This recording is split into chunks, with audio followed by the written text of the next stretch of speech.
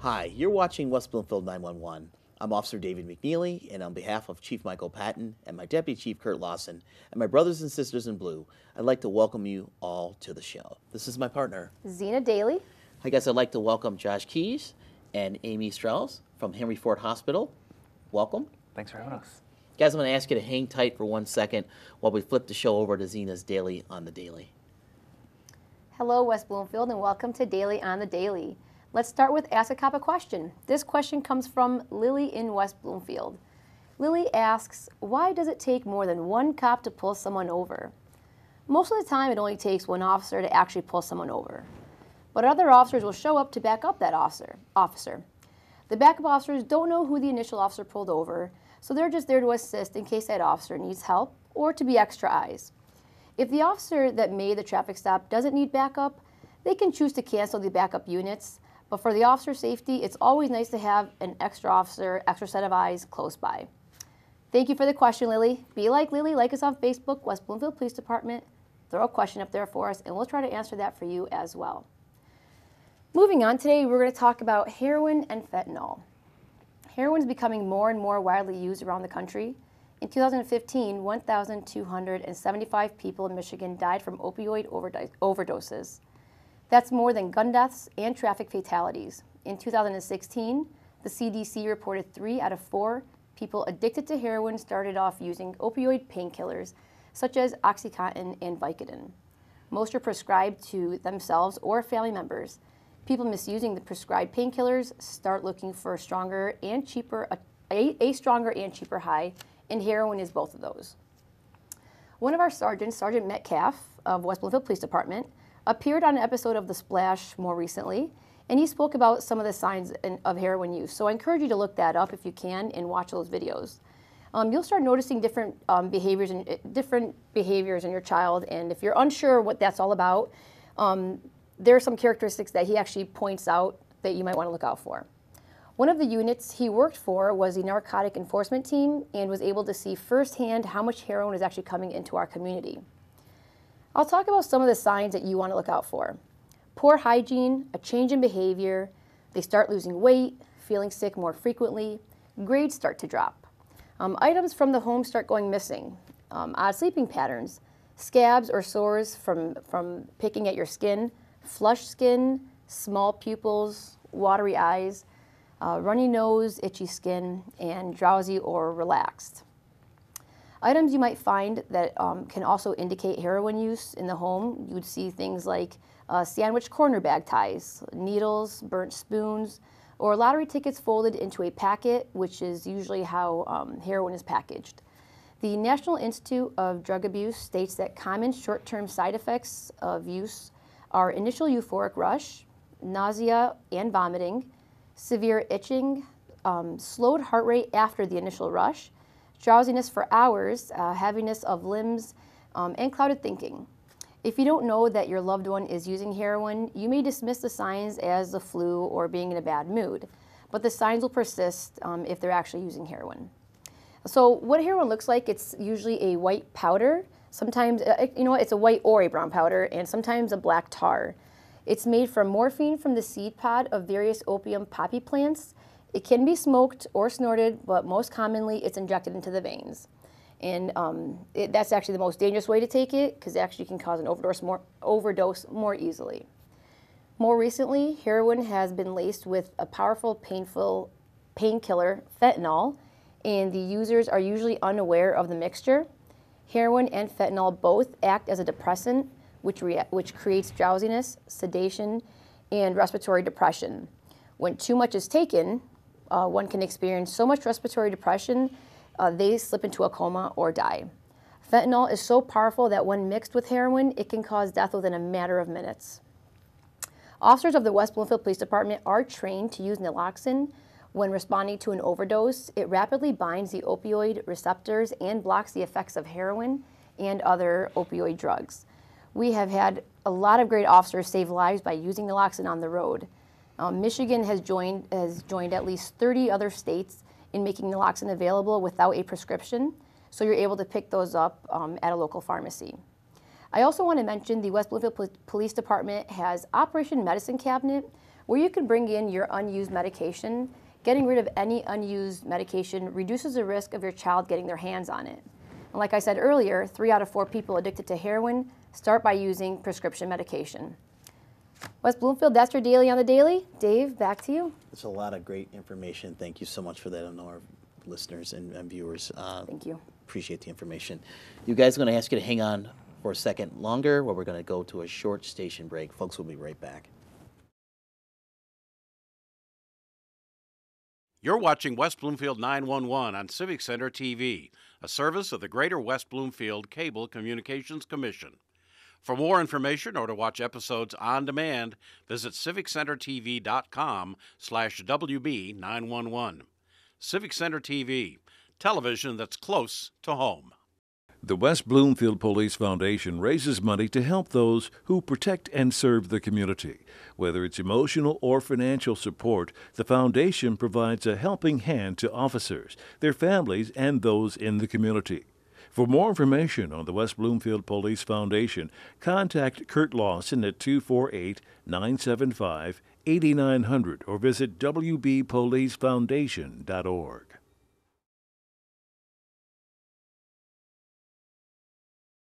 Welcome back, guys. I'm David McNealy. I'm Zena Dailey. I'm going to welcome back Josh Keys. Nice to meet you. And Strauss. Josh. You guys Hi. are Nice to you see guys you. are Good with to Henry see you. Ford Hospital. Yes. So I'm just going to jump right into this. We spoke a little bit off air, and Z and I both know. Is it okay to call you Josh? Absolutely. Super. We both know Josh from We've the seen emergency that face. room at Henry Ford Hospital, and Z and I both, to kind of touch on topics she talked about on the daily. We might have a customer that may not be so happy when we see you, but you're always nice and greet us nicely when we see you in the Right. ER. It does happen, but we try to do our best. So viewers that don't know, I'm a community relations officer and a crime prevention specialist. And so I found myself running into Josh at community events, and I was kind of taken aback. I said, wait a minute, I'm used to seeing this guy when I've got an unhappy customer Right. with me.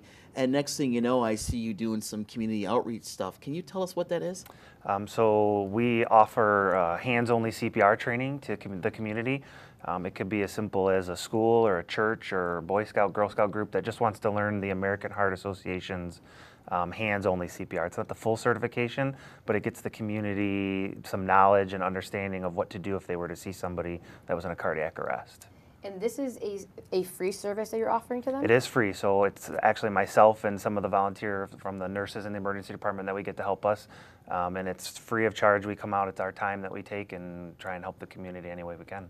And you brought this to the table at Henry Ford. How did that come about? I did. So one of my colleagues that works at a fire department in another city does some of these events in their city. And I thought it would be great for not only the fire departments to do it, but for the emergency department staff, for the nurses that kind of take over from when the fire departments drop the patients off, that we could go out and teach them as well. Have you got a big response? We've done 4 or 5 events. Wow. I've seen you at several events, and like I said, I kept seeing him. I go, man, I gotta bring him on the show. But I mean, so you guys basically you're pioneering it for Henry Ford West Bloomfield. As far as I know, we are the first at West Bloomfield to do it, and in our entire health system, I believe we're the only ones doing That's this great. kind of training. And it's free. That's amazing. Yes, especially because there's people that daycare workers or kids that old enough teens that want to start babysitting, and they need to know although some of them do have to be certified, like Right. daycare workers, but it's all, if you can't afford to have, what is it, $50-$60 I think, Sure. to get the training and certification, but if you're going to go babysit the neighbor kids, you want to have that training, you want to know, Absolutely. what to do. And you said hands-free. Tell the viewers what does that mean? So hands only is literally just using your hands to do the compressions. The normal CPR basic life support class, they teach you to incorporate breathing into that as well. This is just for the community if you see an adult or teen that collapses, to immediately start CPR because that's going to be their best Is that just chance. compressions? Just compressions, just the up and down pushing on the chest, right in the center of the chest, about 100 times a minute. Wow. Nice. To the tune of Staying Alive. Staying Alive, the Bee That's Gees. the Oh. Bee Gees. And That's how fast how you need to have go. Oh, okay. So that's if you count it out, that's 100 beats per minute, that song. So that just segues me into to Amy, because every time I see you at an event, I ran into Amy, and she also works for Henry Ford also.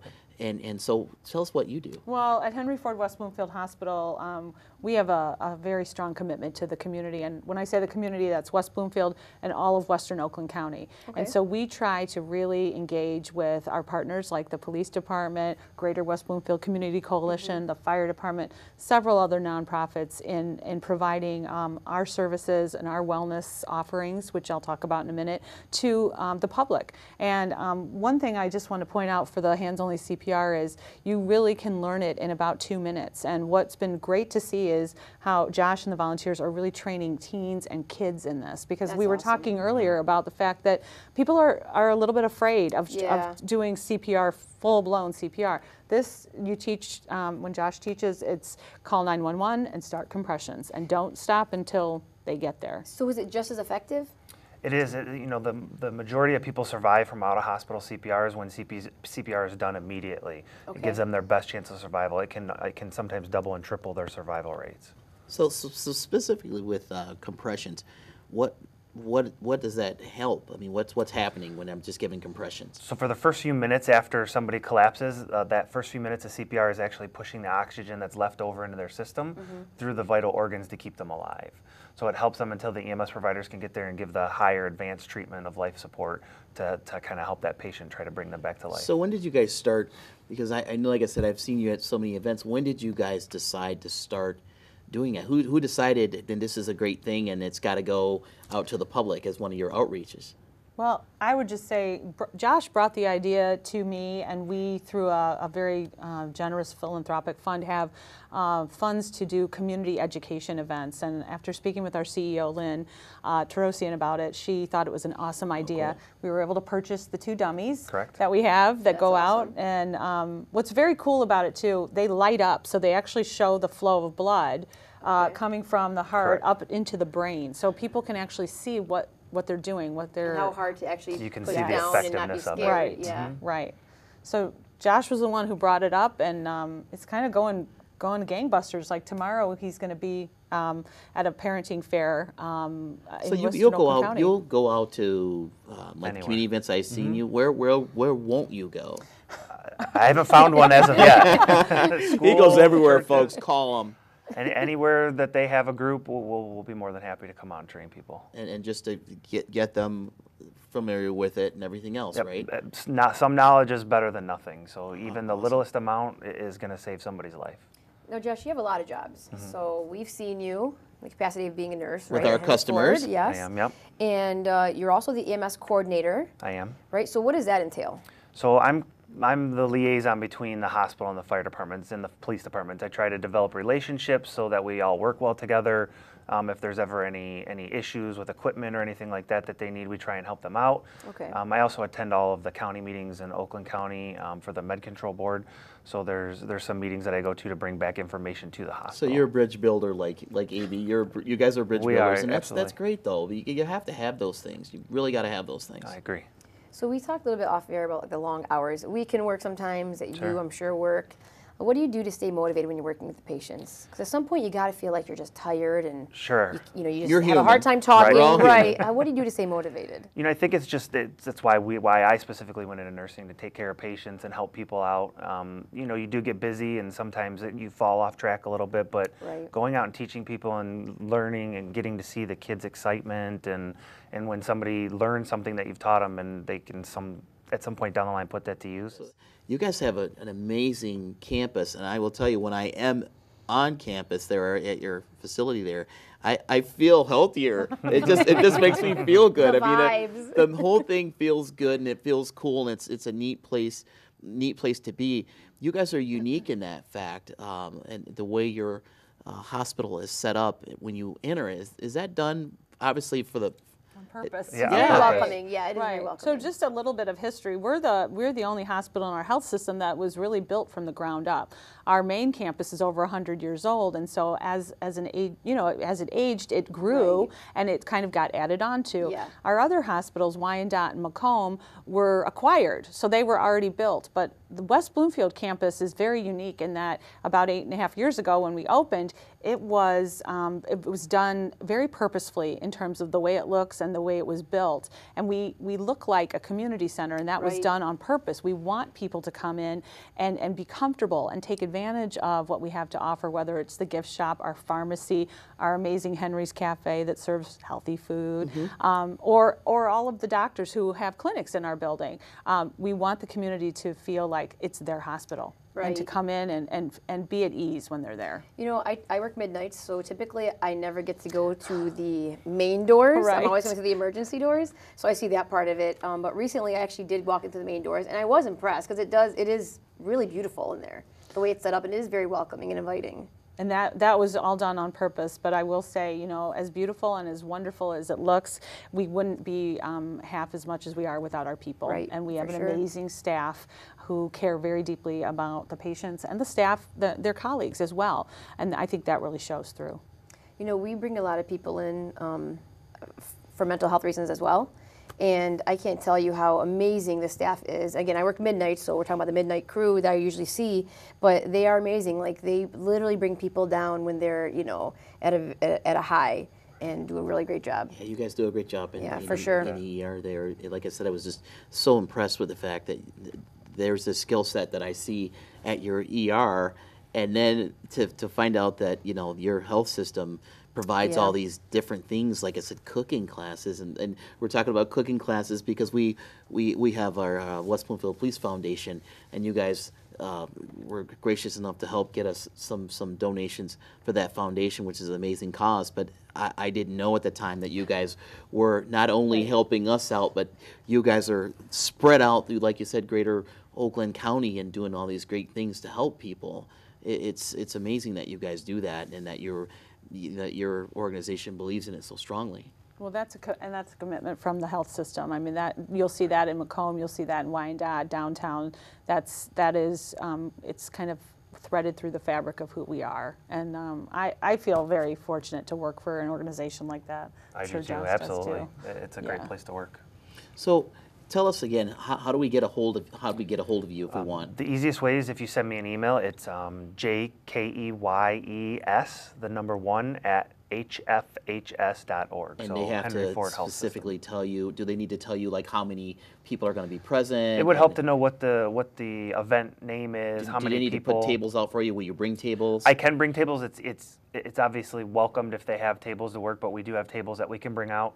But the number of people would help as well, just so we can find out how many volunteers we would need to bring to help train. And Amy, same question with you. Like if there's a community outreach situation where I know I'm going to run into you guys anyway, but if there's somebody wants some assistance from Henry Ford, or they've got an event going on where you guys could be present, how do they get a hold of you? Right, same way. You can email me or any of my colleagues in my office. Really, we all are out in the community quite a bit, but my email is astraus, the number 1, at hfhs.org. And we try as much as we can to facilitate all those inquiries and try to help organizations and community groups as much as we can, knowing that we do have a limited budget, but we look for creative ways to help, like the gift basket donations and things like that. We can usually make it work. Josh, thank you very much. Amy, Thanks. thanks for coming on. Thank you, Amy. A lot of great information. Guys, that's going to do it for us. You can keep up with the police department by liking us on Facebook. You can follow us on Twitter and Instagram. You can also check out Nexel.com, crimemapping.com for the most up-to-date information regarding the police department. Thanks for watching. Take care. Bye-bye.